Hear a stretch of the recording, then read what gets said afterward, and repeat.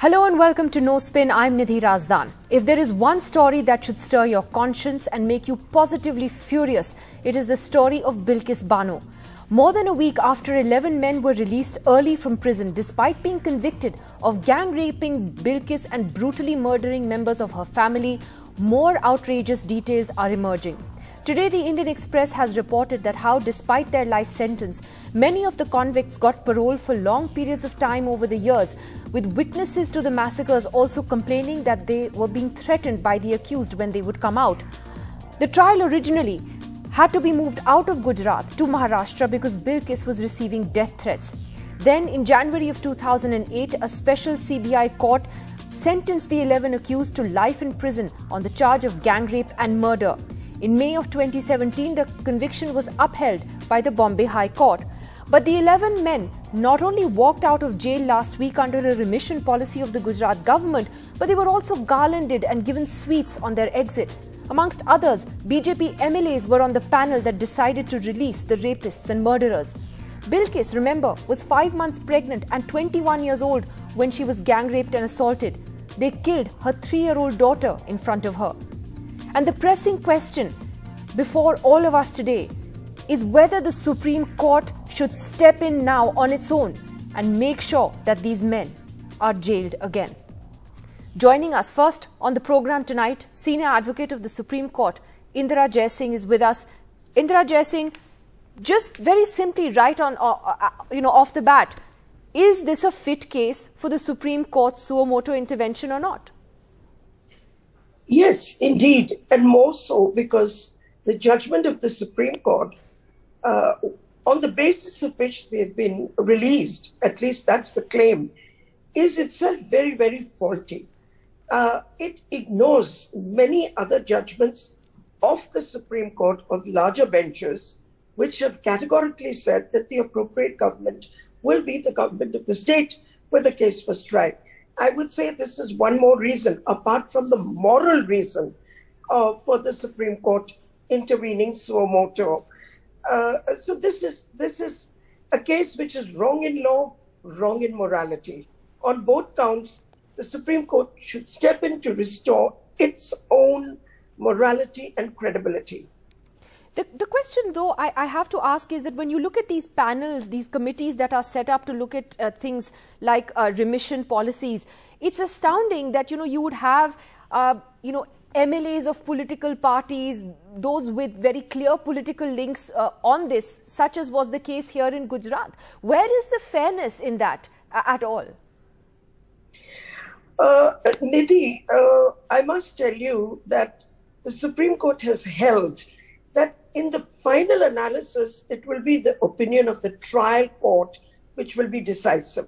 The problem here is that the trial court was not even made aware of the impending release or consulted. So here you have a situation in which every single known law was violated.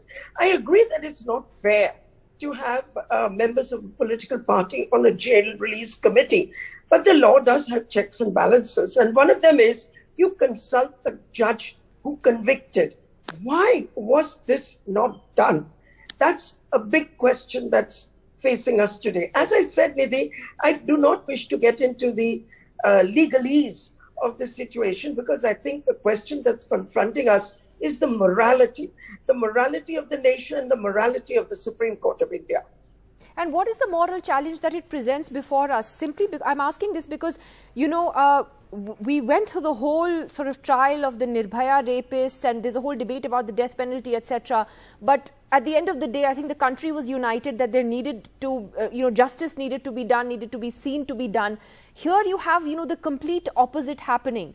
What does it mean, for our moral fabric when there is a section today in India that is defending this and saying that it's okay? Yes, I mean, that is the only key question. What is the morality of the situation? Now, the remission must be granted having regard, among other factors, to the horrendous nature of the crime. Let's discuss that for a moment. What was the horrendous nature of the crime? Not just what you outlined in your presentation, but much more than that. Remember that this crime occurred in the context of a larger crime against humanity. It occurred in the context of a carnage against a minority community. This was not just a rape of Bilkis Bano. It was the teaching of a lesson to an entire minority community. So come back to the question, what's the morality over here? The morality is, what is the context in which these individuals were convicted? The context is one of carnage. The context is one of crimes against humanity. And I don't know of any policy which says that you can remit a life sentence in relation to crimes against humanity. Let me get Mr. Aryama Sundaram, senior lawyer of the Supreme Court, also joining us with you, Indira Jaising. Mr. Aryama Sundaram, would you too agree with Indira Jaising that this is a fit case for the Supreme Court's suo motu intervention, that the court needs to step in? Look, unlike my dear friend Indira, I don't tend to predict or astrologize on what the court would or would not do. But let me just highlight a few things here, which is very relevant from this case. We must understand its relevance with other cases. And it's this.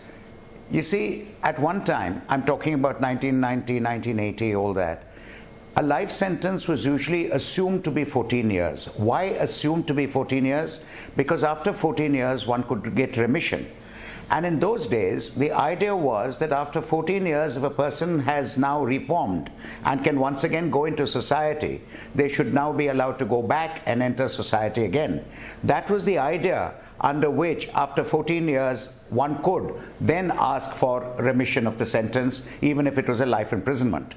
As time has gone on, the Supreme Court has started a system, sometimes when commuting a death sentence to life imprisonment, of saying they shall be given life imprisonment and shall not be released during the natural span of their life. Now that is something which the court has done, and that again is a matter which has been constitutionally questioned in many ways as to whether the court can put a complete embargo.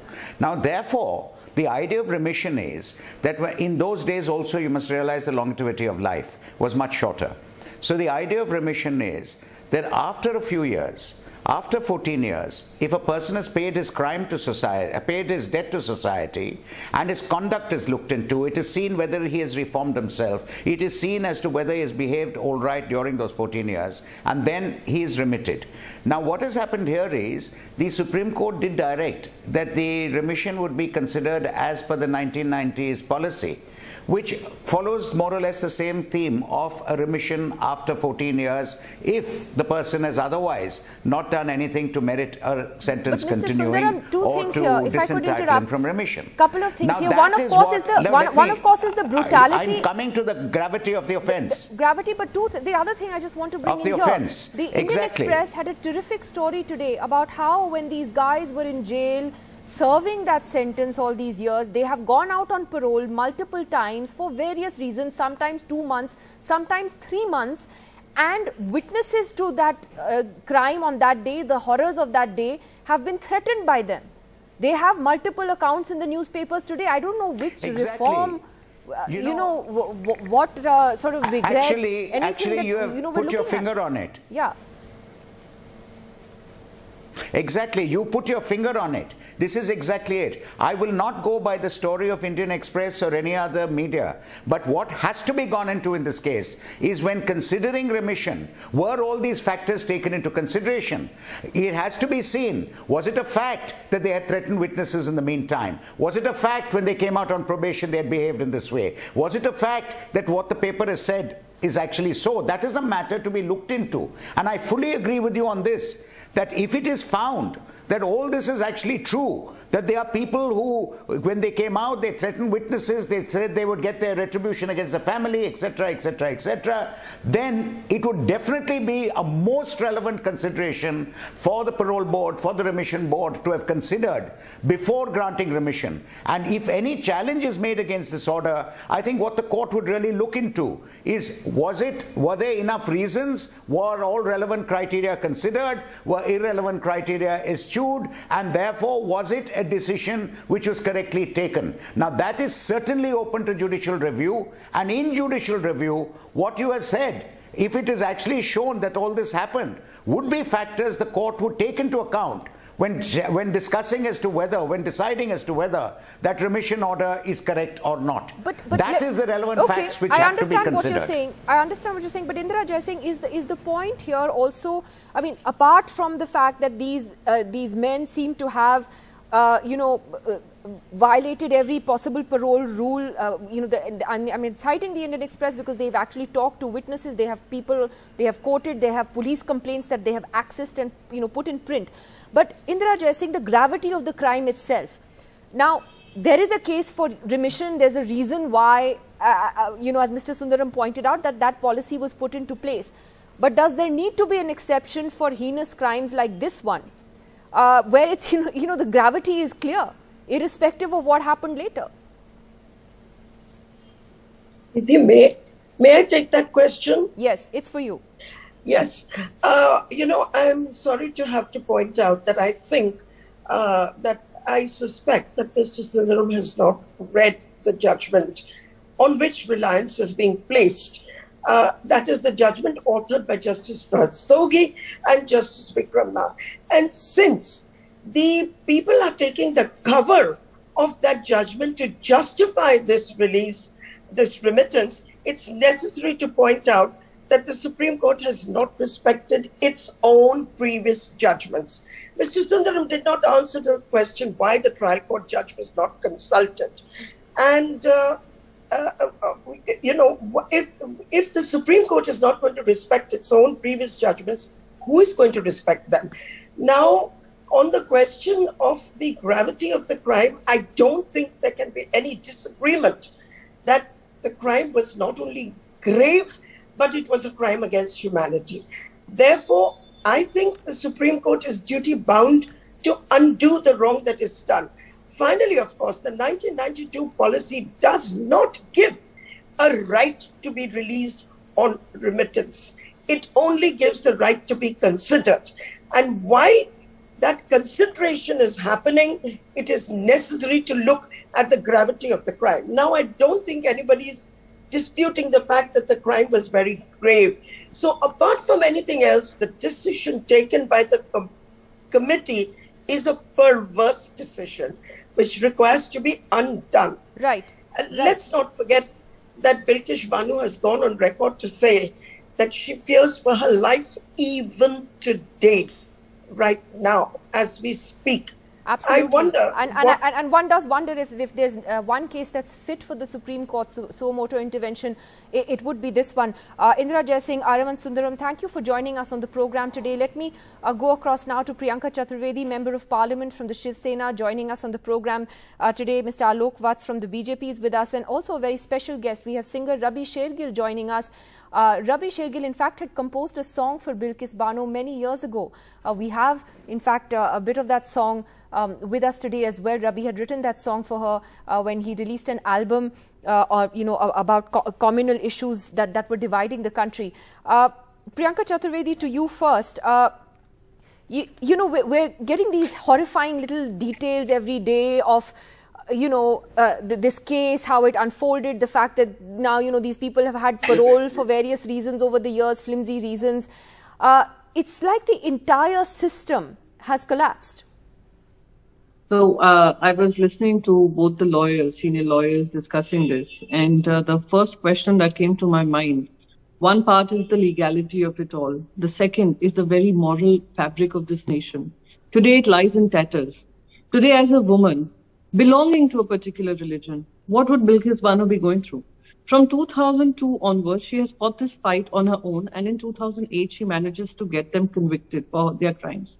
Then we see how these convicted rapists get preferential treatment while they're serving their imprisonment. And then they're also considered for parole. The parole, obviously, they have they've bypassed some norms, and they've also got remission. Remission categorically states, I was listening to Mr. Aryan Sundaram, he says by the virtue of them having served 14 years in the 1980s and 1990s. We're talking about a horrific riot, and where in that riot this was looked at as a revenge crime. and revenge crime against a woman and her family. This cannot come under that 14 years of remission and life imprisonment having completed if you've completed 14 years of your tenure. So many norms have been bypassed. A, the parole, B, the remission, C, the committee deciding them having lots of BJP MLAs, D, and the most important factor which I find extremely defining of the society we are living in, is absolute silence from many quarters. And that is what depresses me as a woman who believed in the constitutional morality of this nation, 3 pillars of this democracy that we continue to harp on, whether it is the legislative, the executive, or the judiciary. All 3 are maintaining that silence. Absolutely. And politically in particular as well, because we're seeing an election in Gujarat. So there's a lot of cynical politics that's playing out here. But Rabbi Shergill, thank you for coming today. What are your thoughts on, the fact that this has happened over the last few days, this horrifying release of these men? You wrote a song for Bilkis. What do you feel today about this? I feel I was a sort of an idealist back then. And now I guess I'm just a little more jaded. As I look back on my own lifetime, we've seen Bhagalpur. We've seen 84, and there were a lot of other small incidents in the middle, small compared to these big ones. And then we had Gujarat. So I noticed that the society doesn't really care about justice, and the less it cares about justice, the more it paves the way of repetition of the same events. So looking at this right now, it feels like we have lost the conviction, the moral conviction to really fight it. We've just given up as a society.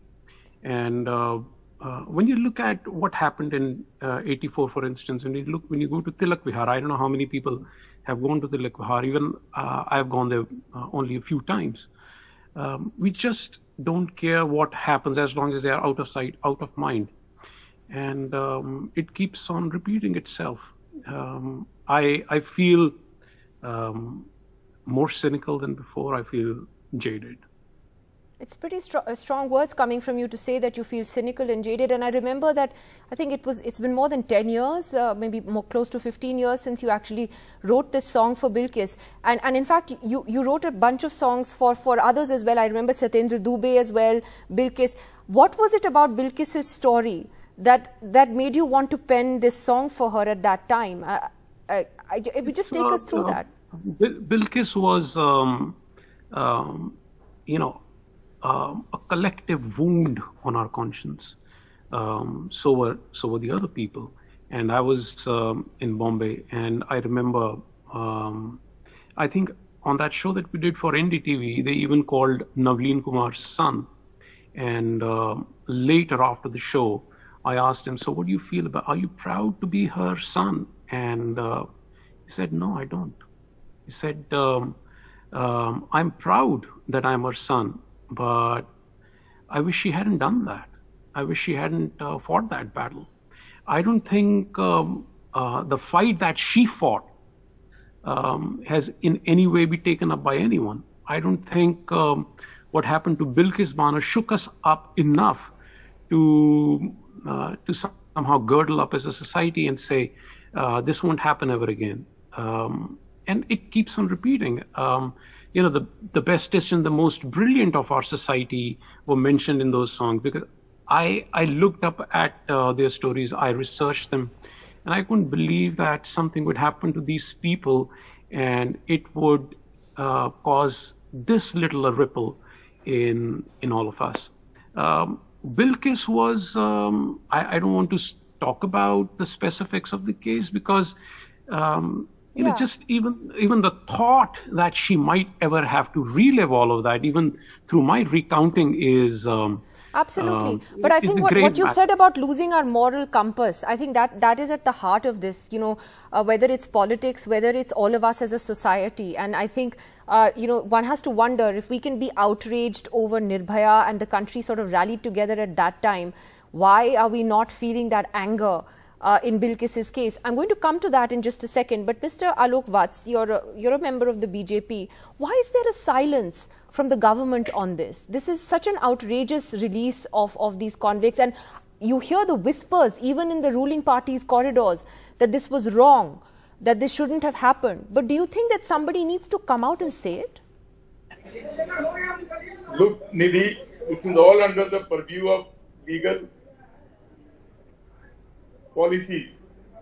See, according to me, this heinous crime which took place, barbaric crime, they should have been, personally I feel they should have been put to death.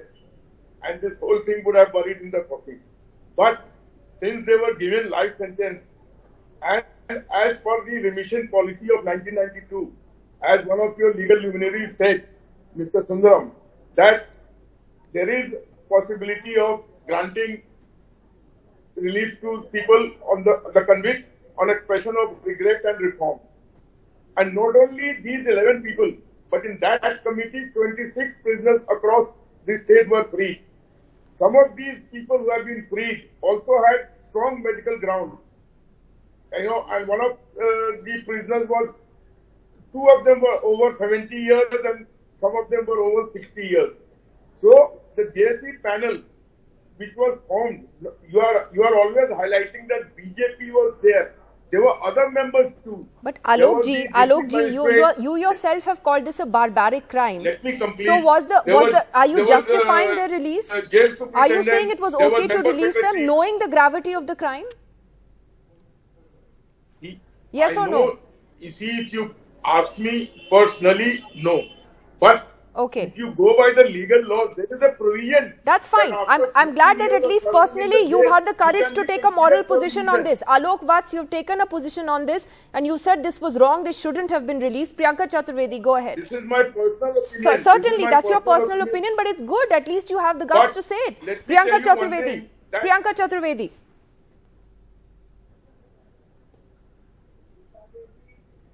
Priyanka, sorry, your mic is on mute. Nidhi, when I joined politics, I also, my politics became more involved when the Nirbhaya rape case happened. And I continue to believe that we as women have to keep fighting this gender justice cause simply because it is not being spoken enough. Now, he says, oh, that this is part of the legal system. I just have a question for him. The Ministry of Home Affairs guideline exempts that particular remission policy for those who are convicted of rape crimes and are serving the life imprisonment on a rape charge. That's one. Number two, I just like to question this entire morality of this committee that was formed by the Gujarat government, where one of the convicts approaches the Supreme Court for his own remission. But when it goes from the Supreme Court to the Gujarat government, all 11 are discharged. So my question is very simple. Are we going to look at these cases from the prism of legality, where again you're bypassing whether it's their parole, whether it is their remission, bypassing the guidelines issued by the Ministry of Home Affairs? The second is that are we going to be so blinded by what has gone wrong and how immoral this has been, that today we are taking pride in the fact that Alok Vats, at least his conscience and morality tells him that what happened is wrong. But we are not hearing him say it unequivocally that this is wrong. And if there is loophole in our law, then we must address it. And that address should come from the Supreme Court or from the government of India or from the Gujarat government. That is what we are not seeing. Absolutely. And I think the reason why one highlights the fact that at least he's personally condemned it is because even that is so hard to come by from politicians these days. Honestly, because of the cynical politics that we're playing. I'll give the last word to Rabbi Shergill. Rabbi Shergill, if you had one message for Bilkis today, what would it be? What would you say to her? She fears for her life today. She genuinely fears for her life, and I don't blame her. I'd say come to Punjab. We'd protect you with our last drop of blood. Come to us. The Sardars will take care of you. And it's just not about my community. I think I want to personally hug her and convey to her that her pain is our pain. And she's not alone. And we're all there for her. And this is my message to almost everyone. And largely the message is, please let's just start caring about justice. Please let's just make that a priority. Because if we don't do that, we hollow out our society. We don't have heroes. Our next generation really wants to just leave India, beg, borrow, steal. There is a crisis of morality. There's a crisis of leadership in our country. And my generation, new generation, media, I think, should, step up a notch and, really make that center stage of our society. We really need, I think the judiciary and the politicians, largely, if you talk to people, I think we have been forsaken by them, and we only have each other. And we all need to step up. We all need to let each other know how much the other means to us. I have to say that has been so beautifully and so eloquently expressed by you, Rabbi Shergill. Thank you so much to you, Priyanka Chaturvedi, to Alok Vats, to all of you for joining us. I'd like to leave everybody with the song that Rabbi Shergill had composed for Bilkis Bano all those years ago. Thanks very much for joining us. मेरा नाम बिल्किस याकूब रसूल मुझसे हुई बस एक ही भूल जब ढूंढते थे वो राम को तुम खड़ी थी राह में पहले एक ने पूछा न मुझे कुछ पता था दूसरे को मेरा यही जवाब था इतनों ने पूछा कि मेरा अब सवाल है कि जिन्हें नाज है हिंद पर वो कहाँ थे जिन्हें नाज है वो कहाँ